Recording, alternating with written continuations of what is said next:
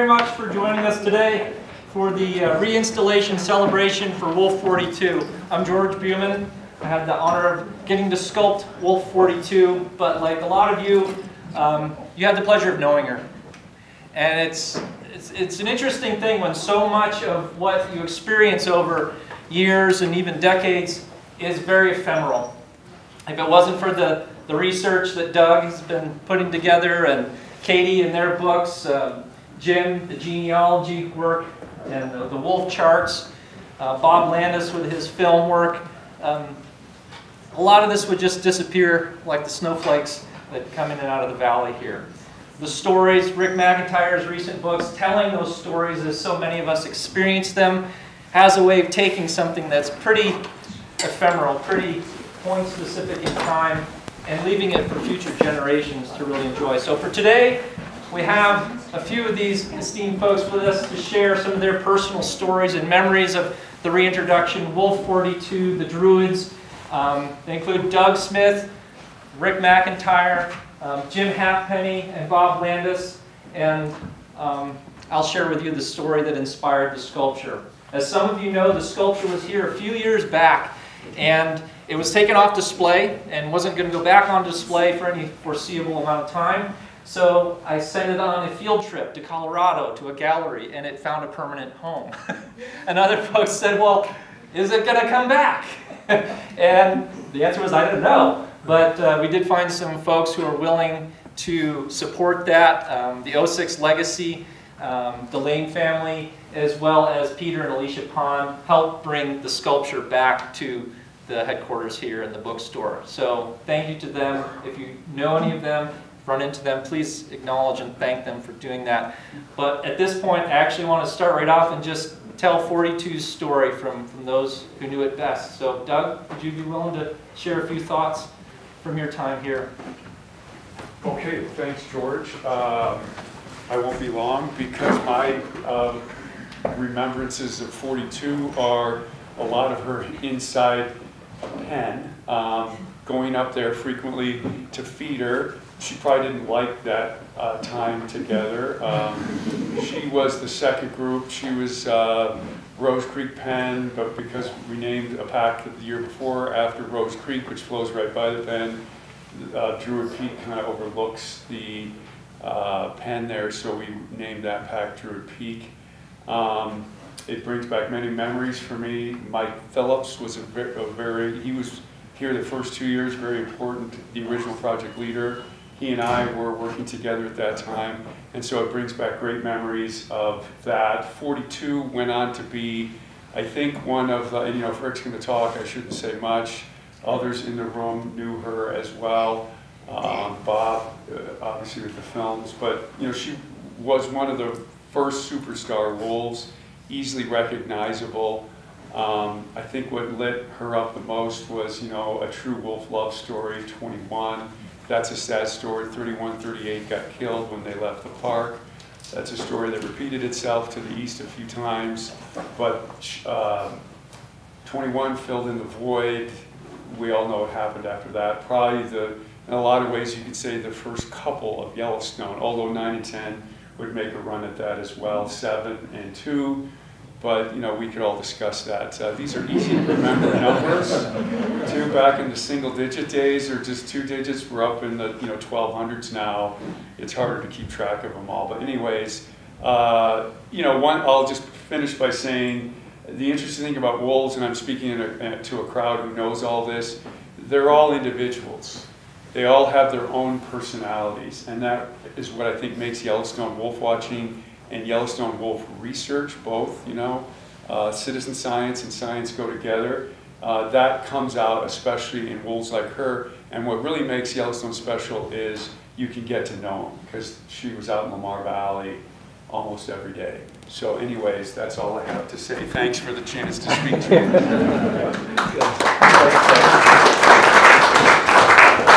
I think Doug is probably enjoying being out of that limelight and in retirement, or not really. But thanks for those kind words. Now, next up, we'll have Rick McIntyre speak. And as Doug was saying, that personal from our end ability to get to know an individual from another species is just unparalleled here in the park. And you know, for years, many of us out there on the roads and in the watching scene knew these stories and these individuals, but with the changing of folks and time, those connections started to slip. And so I'm really glad to see that Rick's work and his years and now decades of time out there have brought that around into a way that more people can experience it, at least learn what's possible when you sit in place in a special location like Lamar and Yellowstone's Northern Range and see those individual stories unfold. So Rick, would you please share with us?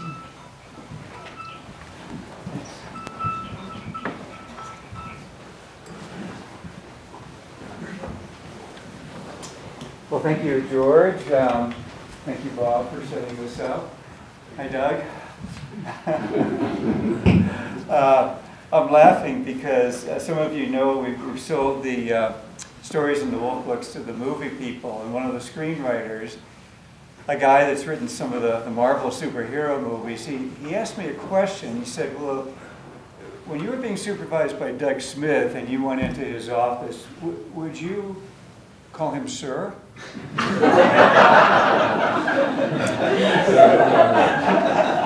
How many times did I ever call you sir? Never. Okay.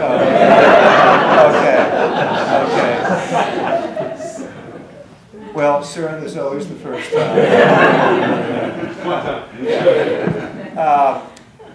So right now, 42 is very much going to be a major heroine in the Hollywood movie.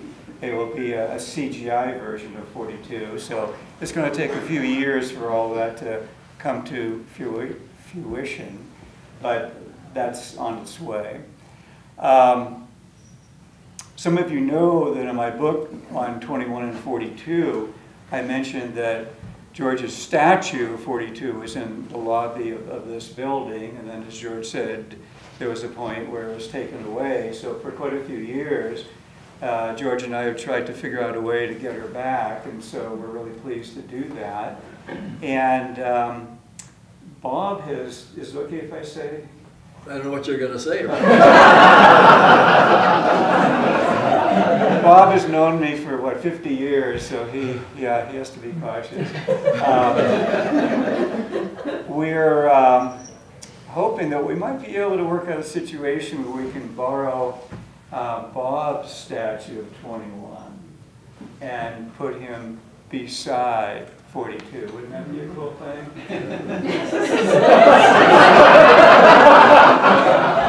It's called a temporary loan. Okay. Put the word permanent. The deer and the elk in my yard just seeing 21.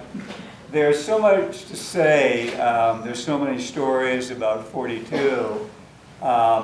She had a tough life, and that was mainly because of her sister 40.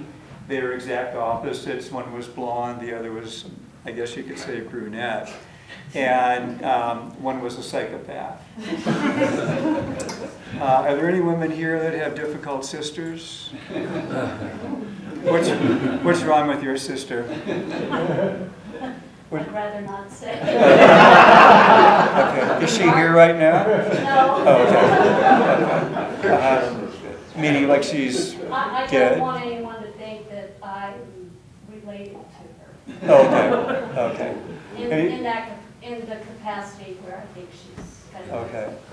I do a lot of talks for kids, and I'll ask that question, and boy, all the girls want to tell about their sisters.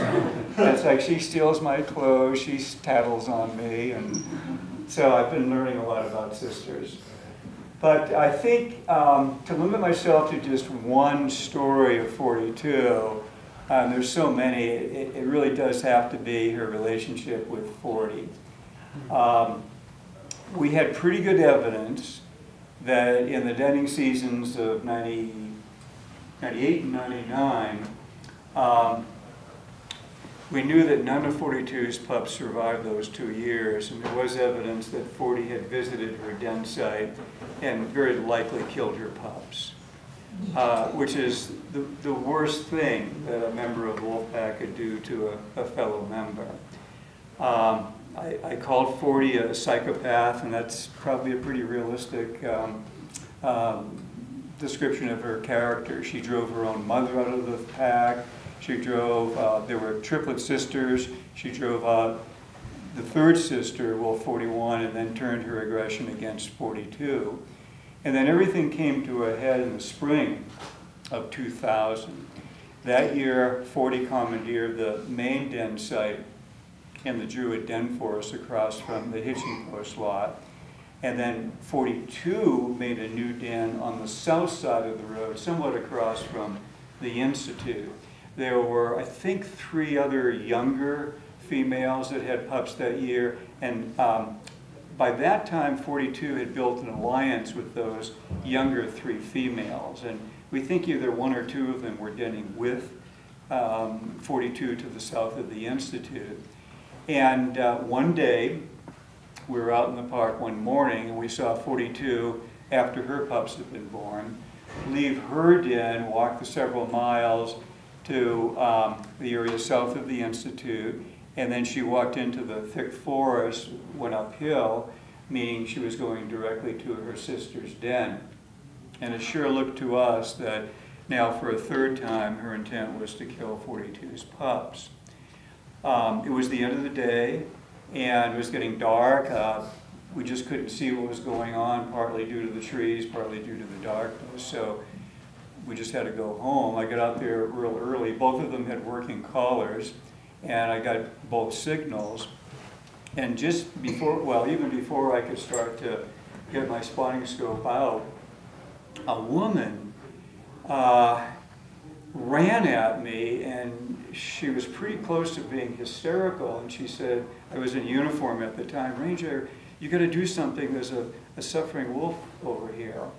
And so she took me over to a culvert, and lying in the water was a wolf that was just drenched in blood and was shivering because of the cold weather in the water.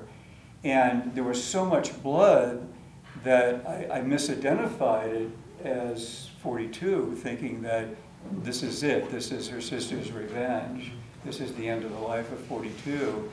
But then we realized that, no, it wasn't 42, it was 40. And she was still alive. It was a very difficult situation because by then there was a huge crowd and everyone was very emotional and understandably about the situation. By that time, Mike Ross came on the scene. Several other rangers were there. There was a lot of pressure on us to do something about this. So Mike suggested that we pick up 40. We put her in the back seat of a king cab type pickup. We drove over to the Institute, and we were still trying to figure out what to do. Mike went into to use the phone, and for a while we were thinking, should we try to take it to a vet? I guess I didn't say that initially there was some speculation it was done by a person like a car, but no, it was really wolf bites. But in the end it didn't matter because before Mike could even finish his call, 40 stopped breathing, and that was the end. And we still had a crisis on our hand because 40's pups were not being nourished. So the next day we saw 21 leave the main den across from the hitching post. He walked the several miles to 42's den. We saw him go up into the trees and then come down with 42, brought him over to the main den. And we still were trying to figure out what's going to happen here. Is she going to kill her sister's pups in retaliation to what 40 had done to her? She was in the trees. We couldn't see what was happening for an hour or two.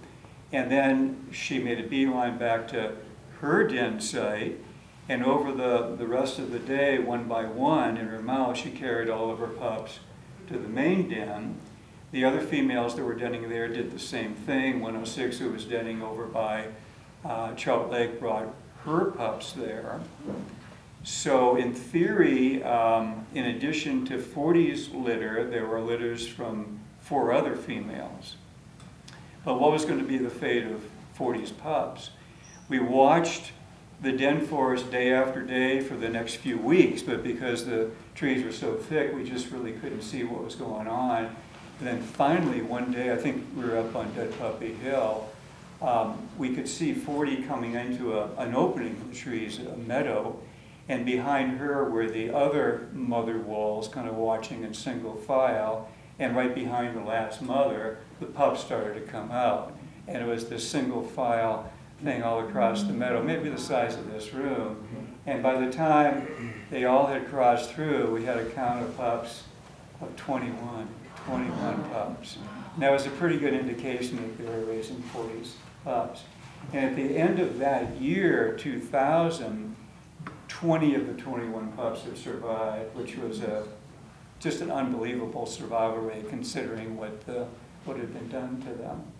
And to finish up, I think I'll just mention one more wolf. One of the pups that was born that year grew up to be a somewhat famous alpha female. That was 472, who was the longtime alpha female of the Aga Creek den. And probably for all of us in biology classes in high school and in college, there's that thing that the professors always talk about. Is it nature or nurture? Do we turn out the way that we are because of our genetics, our nature, or the way that we were nurtured growing up? So we knew from genetic analysis that 472 had been born to 40, but had been raised by 42. So as I watched her career as she grew up and ran her pack, boy, I'd have to say that her character, her nature, her personality was a very, very close match to not her mother, but to 42. And then many of you are aware that 472 eventually was the mother of the famous 06 female. So we never would have had the 06 female if it wasn't for 40 saving those pups. So, I mean 42 saving those pups. So that's my 42 story. Thank you.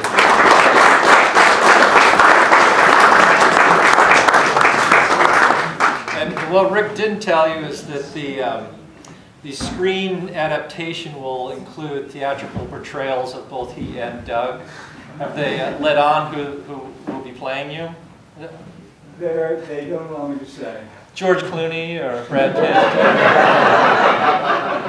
They need someone better looking, I think. Okay, well, they'll try, I'm sure. That's what casting's job is for.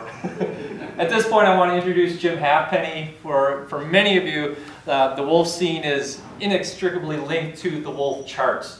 Back from the beginning, Jim put those together as a way for the public to really start keeping track of these individual wolves, follow their stories. Through his tracking work, many of you probably have those bronze castings of Wolf 42 or 40 or 42's track and 21's track. The life-size version of Wolf 21, incidentally, that Rick and Bob were talking about, has his foot somewhat elevated. And I took Jim's track and cut off the foot pads in clay of the sculpture I'd made and pushed them into the track. So if you ever see that life-size sculpture, when it's on loan, temporarily, look at the feet. The one foot, the one hind foot that is up, and that's actually 21's foot pads in his track. So, but Jim has taken that on further. Leo's been involved with the genetics project to kind of tell the genealogy of the Yellowstone wolves as a way to deepen and appreciate the family tree that's come out of not only 42, but all of these early founders. So Jim, you want to take it from here? Well, George wanted me to tell him ahead of time what he would say that I was going to talk about. I told him all the genealogy stuff. But think about it for half a second here, folks. We're here today because of an incredible lady, helioanthropomorphic, number 42. But we're also here because, in fact, we got sculptures of 42, right? So let's tell a George Bumann story about the sculpture. That wasn't He part of didn't the know plan. this was coming. Did you ever wonder why she has ears? You probably should have. Nobody did. Okay, well, back before the days of the George Bumann studio, which is high up the road now, We didn't have anywhere to work and such things, so we opened up the track museum downstairs, and George worked there for at least 9 months or so, first putting together 21 as a statue, and then 42. And 42 stands, if you look, a little bit more vertical and has ears. Well, the day comes, she was done. Now, if you've never seen an artist's work on a stage, there's a stage that stood up about this tall, so George didn't have to be down on his knees all the time. There's lead plumbing pipes coming up into this statue. There's a frame all around it, wood and metal, and then there's clay all over that frame, and it's heavy. Well, the day come, she was done. We had to get her out for George so that we could, that George could get her to the foundry and have the bronze made. Now, if you look at the center, you'll see there's a regular garage-sized door there that goes up and back. And there were, George and maybe 5 of the others, about 6 of us there. And we started trying to bring her out. Too damn big to come out the door. With all of our muscle and everybody involved, we knew she wouldn't go this way, so we started trying to turn her this way and bring her diagonally through the door. No way. Ears were too long.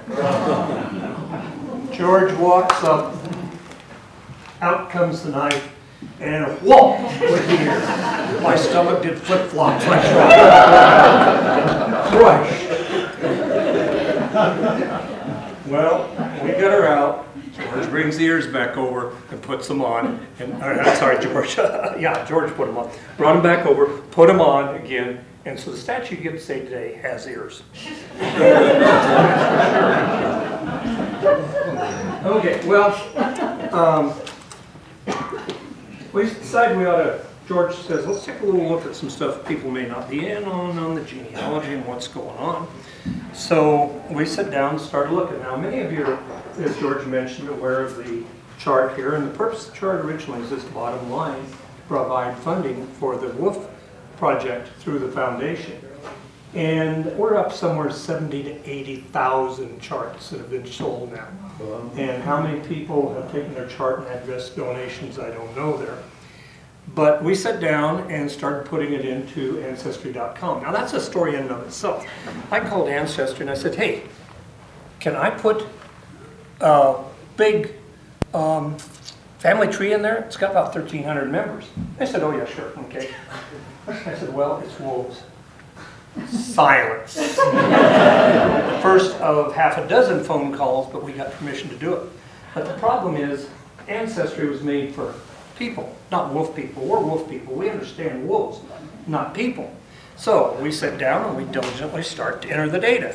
This is wolf so-and-so, and she has 6 babies. Bang! Up comes a red warning. You don't need that. She's 2 years old.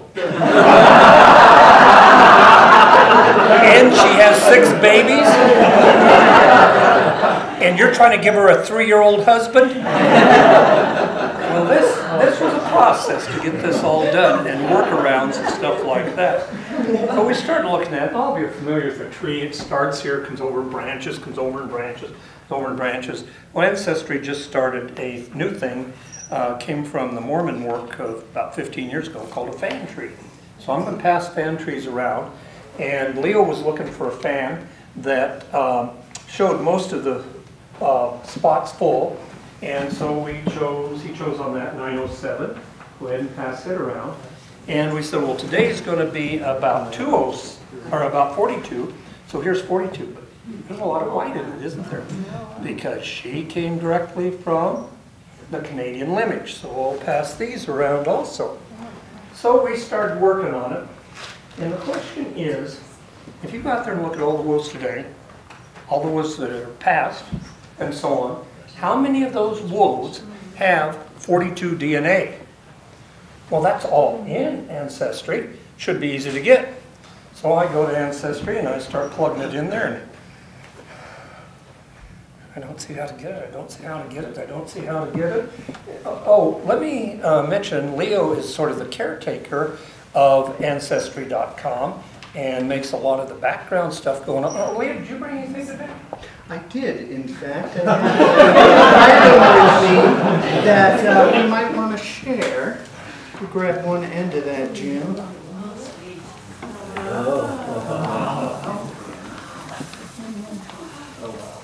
You need another Vanna. Holy crap.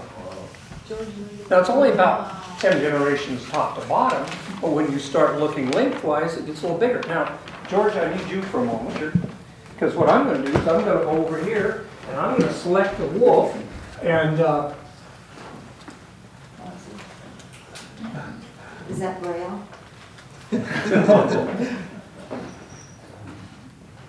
there's no way in the world I can read that, it's so small. This thing's 12 foot long, and the wolves on there still have to be so small we can't read it. So how many wolves have our DNA?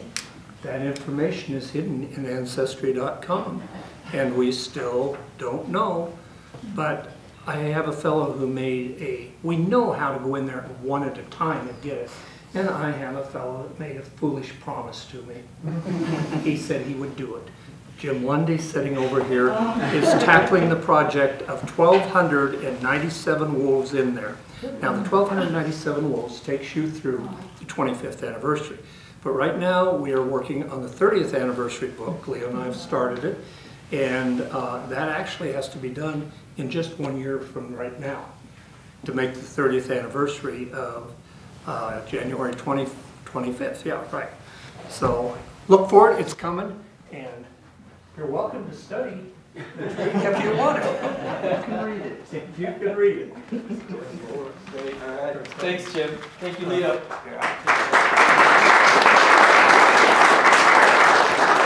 Yeah, and I appreciate Jim bringing that detail about the sculptures being done in what was then the new track museum, because I didn't have a studio big enough at that time. And one of his tracking buddies, who I had a connection with back east, apparently, Jim Bruchak, was visiting, and as I was finishing 42, we didn't get to overlap and say hello. So what did he do? He pulled some of the hair off of some of Jim's track and leg samples, squeezed some of my clay into a very characteristic canine calling card, and put the hair on there. That was his hello. Thanks, Jim. A card would have been nice, but at any rate. Well, anybody here, anybody from around the world who knows Yellowstone wolves or the story of Yellowstone wolves invariably have crossed the trail of this man's work. Bob Landis's work has, since the beginning, told a lot of these stories in a way that no one else can. I had the pleasure of working with a BBC film crew, schlepping gear and helping out a few years ago, and I sat for hours. We were waiting for otters that never came, and so we just kibitzed about anything. And the one thing that stuck with me out of that conversation was everyone respects the bulb. Bob Landis is out there all the time. He's thick and thin. You've got to respect the bulb. And he has caught footage that just still drops my jaw. I don't know if you remember the day you caught the footage of the eagle grabbing the meat out of the coyote's mouth that showed up in the Valley of the Wolves. And everywhere else. Everywhere else. I was standing behind Bob at that point, and he turns to me and says, "What the heck just happened there?" "It just took it out of its mouth." The dedication and the time that goes into being able to capture those things, I can scarcely imagine the things you've missed, but we won't talk about that. Bob was willing to put together some of his unpublished 42 footage. Maybe, is all this unpublished, or is some of this? No, some of it's been used. There's the 21 Acceptance was used by National Geographic, at least in 2 different films. The first one and also the Wolf Pack. Yeah. Well, I'll turn it over to Bob. All Thanks, right, Bob. well, thank you, George. Boy, I've got a couple of comments there. One is, in my teaching days, I used to do a lot of field trips because I couldn't stand to be in the classroom. So we'd go out and measure stuff. I taught math. Measure stuff, do surveying, and so on. But we could have a field trip down to C21. We could traipse over to the house. It's only about 3 blocks away from here. And you can see that foot coming up. And George, do you still have the 21 track that we can actually test to see whether this is not just a story? We'd have to ask Jim. He's got the master copy. Got lots of them for sale. There you go. Maybe we can sell a few more. It seems like we've done pretty well on books. And So I'm not near the storyteller without footage, quite frankly. And I did put a few things together on 42. I didn't think I had much. For one thing, I was shooting for Geographic on the special in 98, 99, and then again on a second film in 2000. And they owned all the rights to that footage. They did give me the rights to use the 21 acceptance in my own films, but the other footage is somewhere in a vault in DC, and not in my own vault. But I found a few shots after that, up until her death, which Rick describes so well. And that's what we'll see. And if you want to pull more of those curtains, it might be a good idea. By the way, when I saw this monitor yesterday, when I tested to see whether this was going to work or not, I think I'm going to borrow that. We're talking about loaning the 21. Maybe there's a trade there, right? 21. That's a pretty good piece. Anyway, all right. So we'll start out with the 21 acceptance. I hope.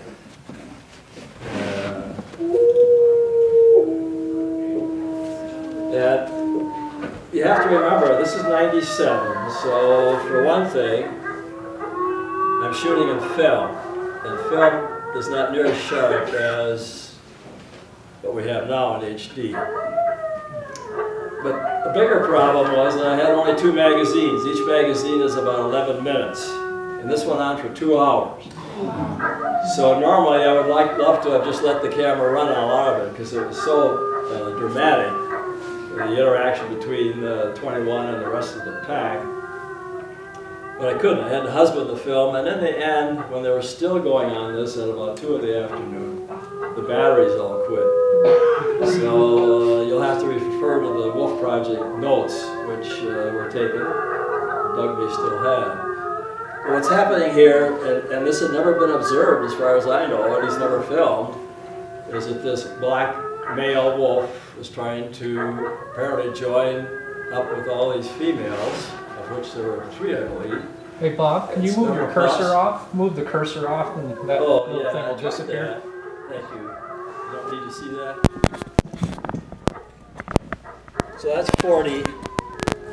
This, of course, is 21. Notice how chunky he is. I've often accused George of blowing up 21 in a sculpture, and apparently he was that size after all. Certainly had a lot of hair. And this is our hero, 42. She was one of the first, after the pups, to approach this new wolf. And as a sidelight, I sent the footage, of course, to Geographic to have them process and look at. And the executive producer came back and said, well, what was all that craziness about, that chasing? And I told him, I said, that's the most important sequence in the film. He had no idea what the meaning of it was, and when I explained it to him, then of course they built the film around this particular sequence.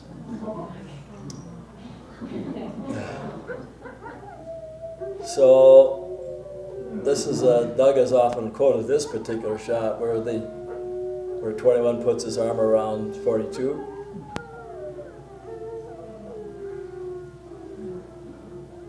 And the howling was constant. This isn't, of course, the real howling. It's all dubbed in.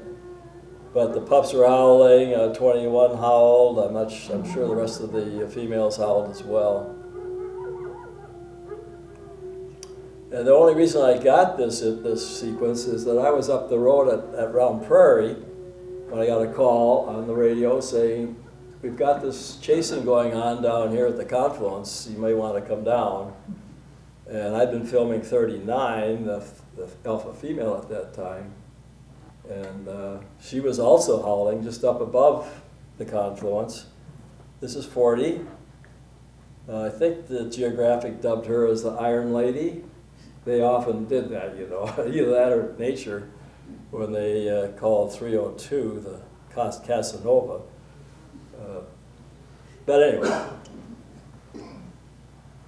So it was kind of a testing game, I think. Most of the time they're testing to see whether 21 has enough material, ability to become an alpha. At the same time that this was taken, I believe that 38, the alpha male, was dying about 10 miles away just outside the park where it had been shot.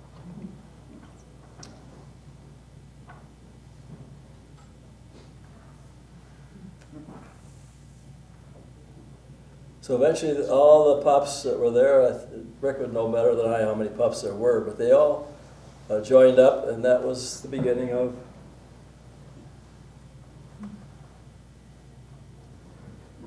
kind of a... So this is 42, this is 40, and these will be the main characters then for the Druid Pack for the next, what, 2 to 3 years, 4 years?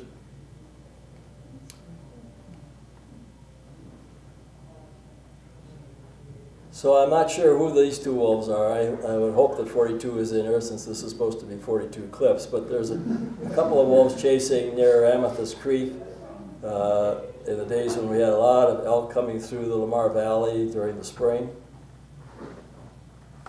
The chase occurred, probably that's maybe a half a mile. The herd split.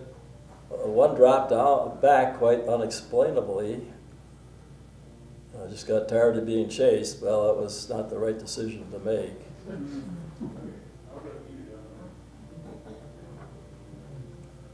I did film a chase this fall of, it was the Wapiti Pack over in Hayden. And that was the first wolf chase that I had gotten of a herd in probably 10 years. It just shows the difference between the situations we had back then that we have now.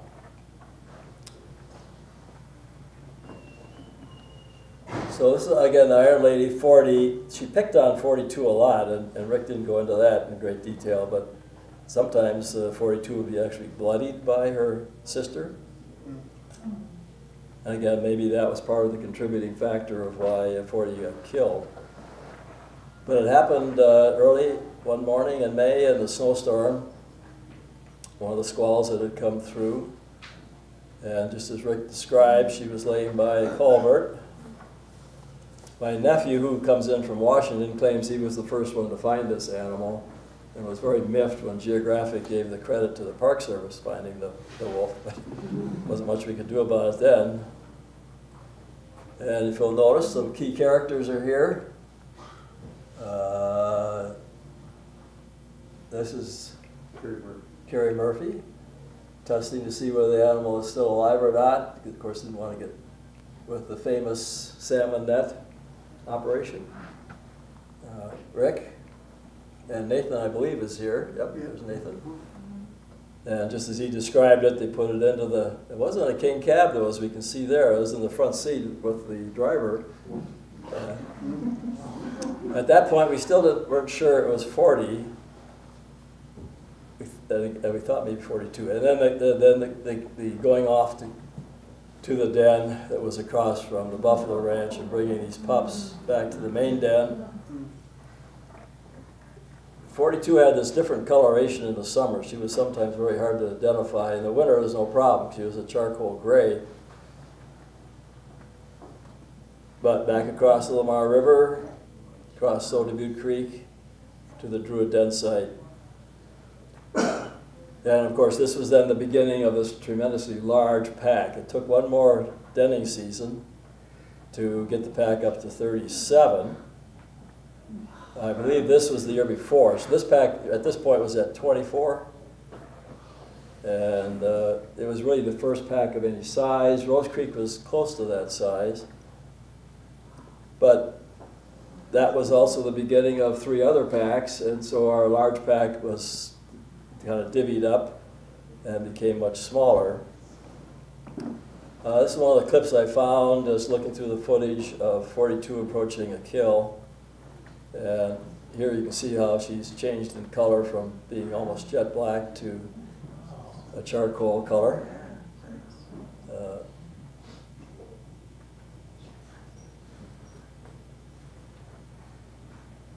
So my life really increased when Black Wolf showed up in 2002, the famous 302.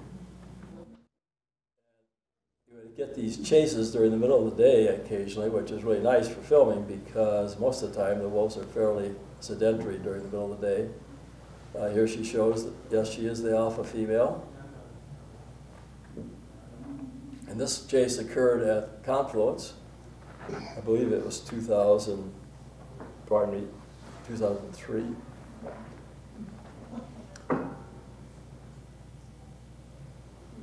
most important probably interaction with 302 occurred just outside of Buffalo Ranch, over down by the river. There happened to be a nice sunrise that morning, or at least it's edited that way. And so here's the Druid Pack on the move. I believe that down here, just above the writing, is 302 kind of watching and keeping an eye on them. It was an interesting situation because 21, of course, was interested in keeping 302 away. Like it would be a challenge to his leadership. But 42 seemed to be more interested in chastising her offspring, or female offspring, from even consulting with 302. Here they're bird dogging. 302, they're smelling his track.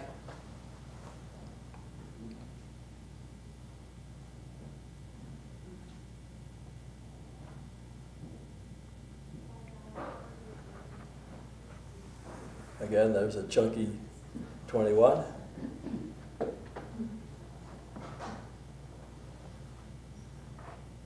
And you have to remember that these chases went on for, what, almost a year, at least in the winter. And later on, it was 302 that got chased because it was then the beta male of the pack. I believe we had 42 there, just ahead of 21.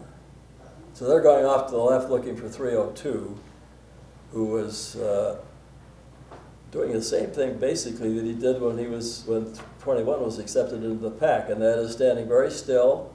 It's the black one here to the right, typical ears pointed up, letting the females approach him, young ones.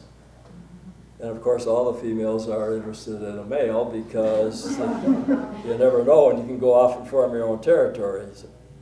In other words, it's not an aggressive situation because it's an intruding male is good for them. They did pick on one of the females. I think it was the one we called U Black right here. So that's a sister on a sister. 42 was a little slower in this situation, but eventually she comes in from the left. Here they made a perfunctory chase of 302 right there, the black that's out there to the left. But most of the interest was on those females that had consorted with 21. 302 goes off. 42, again charcoal gray, comes in on the run. And I don't know, Rick, can you identify? It's hard to tell because the one that 42 picks on is on the ground. But I think it's either U Black or Half Black. Both daughters of, well, we don't know. Were they daughters of 42? We don't know, do we? Because it was part of that mass of pups that year.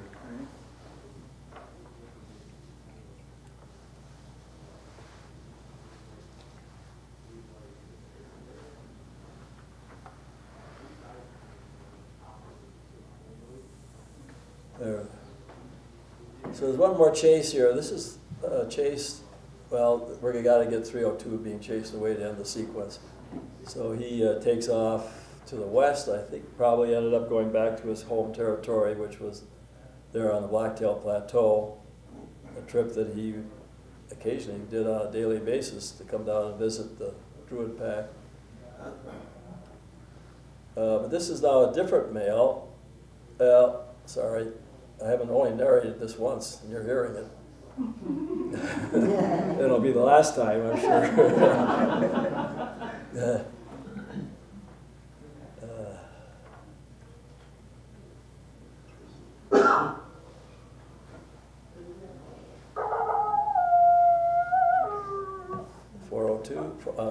42.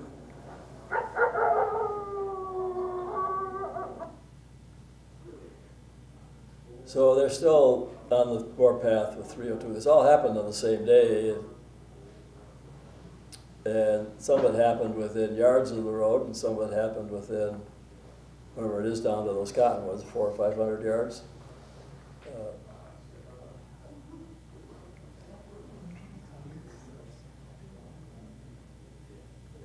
So I believe that's 353 that 21 is chastising. That was the beta male at the time, and a little lip. There's quite a story that, again, that can be told about that situation. Oh, I think you mean 253? Is it 253? What did I say, 353? Yeah. Yeah, you're right. I knew I was going to get corrected. You got something else, Rick? Well, just to add a couple of quick things. Yeah. 32 was 21's nephew, due to being born to 21's sister, female 7 in the Leopold pack. And then genetically, the following spring from your pictures here, we know that some of the pups were sired by 302, but raised by their grandfather, 21. So that's part of the story too. That's, yeah, what a story too, isn't it? You told me this the other day that 21 made it 42, the day before 42 died. I think that's right. Yeah, so I put it in as if that was the situation. But yes, that's right. Yeah, this is 356. 356. Going once. All right, so that's 356. It was feeding on a carcass near the road. Again, the cottonwoods in the background. Again, I get out there in front of the buffalo ranch. And it started to consort with the females. I don't know where 302 was this particular day, but you can see 21 and 42 on the attack here as they see that their daughters are mixing in with this male. The daughters left, the male, of course, they're perfectly safe here because they're part of the pack. But the wolf that's out here in the front is an intruding wolf, and again gets the same treatment that 302 got. The difference between this one and the other chases that I remember, because I just looked at the footage, was that 42 here was leading the charge on the male. 21 is huffing and puffing in the rear end there, as typical of most older males. That'd be a lesson, huh? But 42 almost catches this other male, and then he disappeared behind a little knoll. And then somewhere, either January 31st or February 1st, we're still not sure, 42 dies up on Specimen, killed by the mollies. The mollies had been there the day before, so we knew that that was the situation. And this is now the Druid Pack sans 42, looking for 42, tracking her by smell possibly. They stopped and howled. They came through Slough Creek, and of course, never found her.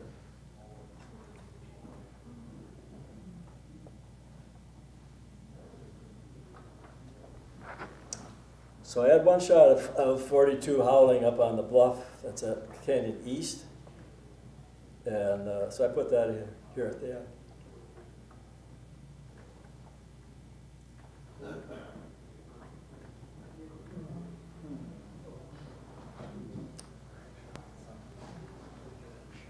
And on cue,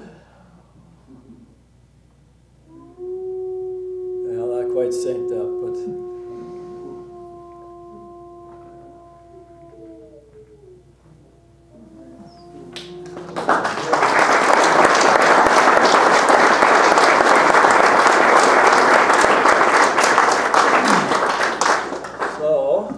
George. Thanks, Bob. Yeah. Thanks a lot for doing that, digging into the vault. You know, Bob's winding down there of 42's last days. The sculpture, I'll give you just the backstory a bit before I invite you to go out with me and take the cover off, or not the last time, but you know, you get the idea.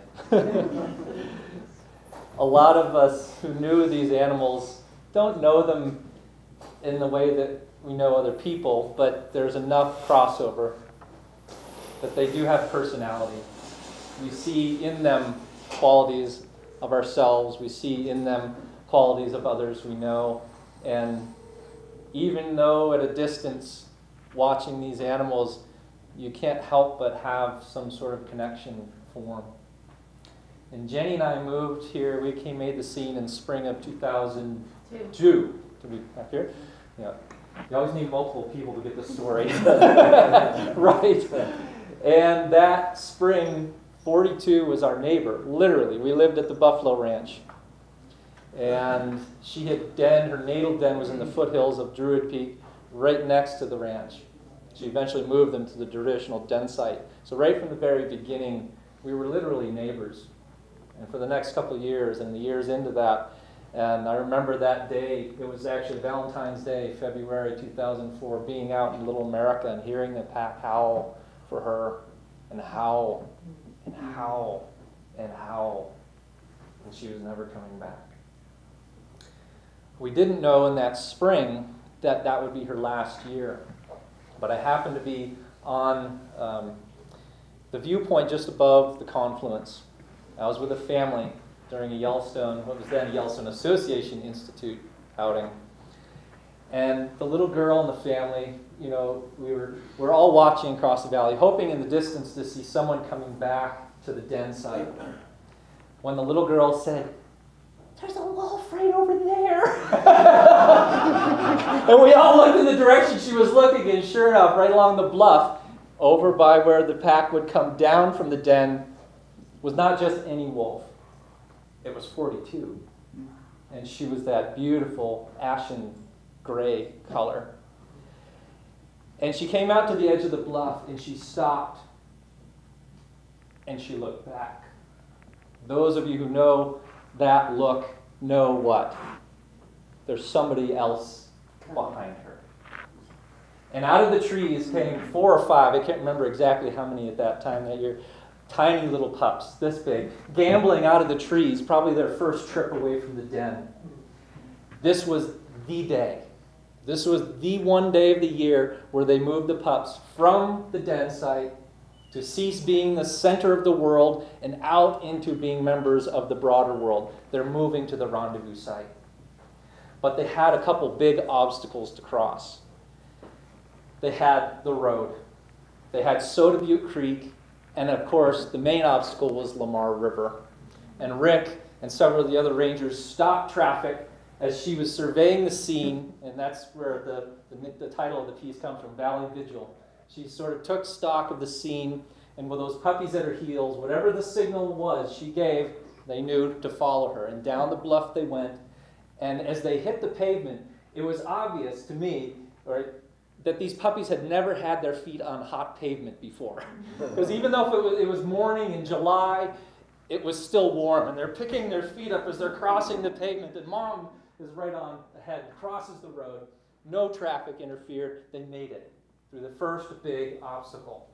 Then they hit Soda Butte Creek, and 42, along with 2 of her adult daughters, gathered the pups at the edge of the typical ford. Now, those of you who spend time here know July is still high water time, so it's dicey. She brings them to the crossing spot and then walks off across the creek. The puppies look at this and completely turn the opposite direction and walk upstream. You could almost see it on 42 and her adult daughter's face. They're like, all right, here we go. Back across the creek they went. They went, gathered up the puppies, brought them back. This is where we're going to cross, okay? You ready? Everybody ready? Let's do this. Off they went. And sure enough, the pups followed this time. And they all made it except for one. They got washed downstream about 100 yards. And as this family and I are standing there in that beautiful morning sun coming in through Soda Butte Valley, that one puppy finally gets to shore, shakes off in this prismatic spray of water coming off its coat as it bedraggedly goes back and meets up with the rest of the litter. Whew. Number 2 obstacle in the back rear view mirror. Then they hit the Lamar River. Mom proceeds with the same protocol. Off across the river she goes. The pups, see ya! Off they went in the opposite direction. The adults and her went back. They gathered up the puppies, brought them back again. Okay, you ready? This is how we're going to, this is the spot. Off across they go, and they turn around, and the pups go upstream again. She went back. This went on 7 or 8 times that we were watching in that span. And the neatest thing to me was every time, and this speaks to the experienced mothers in the crowd, you know how to get the kids motivated. She grabbed at least 7 different objects. Sometimes they were sticks. Sometimes they were literally a rock. And she would go around to each puppy. You want this? This is really good. You want this? If you want this, you have to follow me. And she brought them all back to the fort again. Again, finally, they kept going around, and the little girls asking, are they going to cross? I don't know. Are they going to cross? And nobody knows. And they get up around the bend and go out of view. We had no clue what was happening. We stayed and waited and waited and waited. And then one by one, on the west side of Lamar River, we saw them climbing the bluff and on their way to the rendezvous site. That would be her last litter. So if you'll join me, we'll go into the other room and welcome 42 back.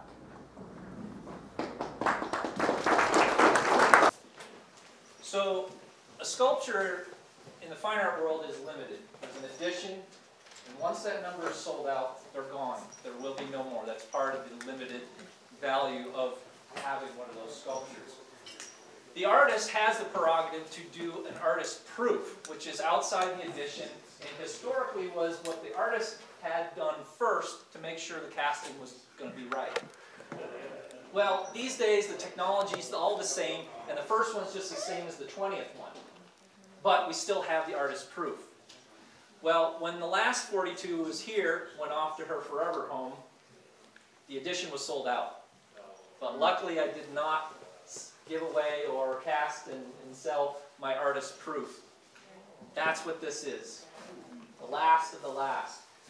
But because the mold had been stored at a foundry that went out of business, the tail mold got lost.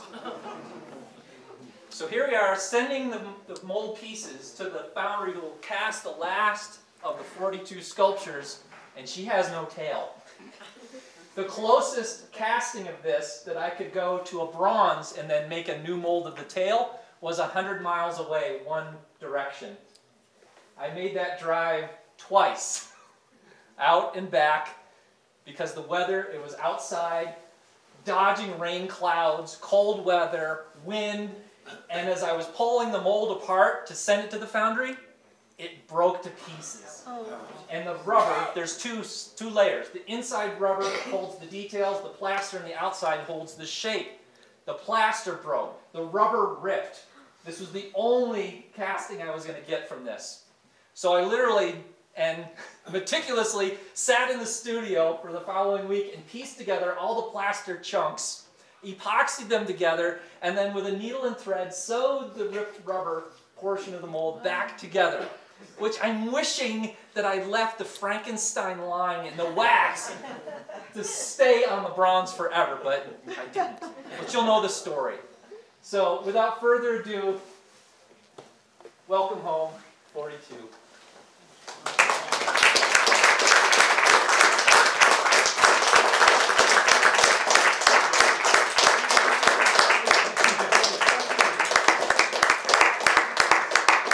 Thank you to the Ponds, thank you to 06 Legacy, thank you to Yellowstone Forever for being the repository for our 42 on into the future.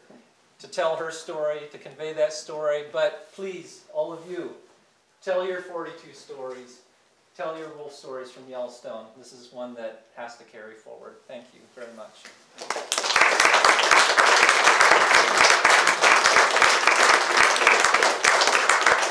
No, she has ears. She's got ears. Ears and tails. I'll add one final note that I forgot. This is life-size. Doug and the Wolf Project team loaned me the actual measurements of 42 from the time she was captured.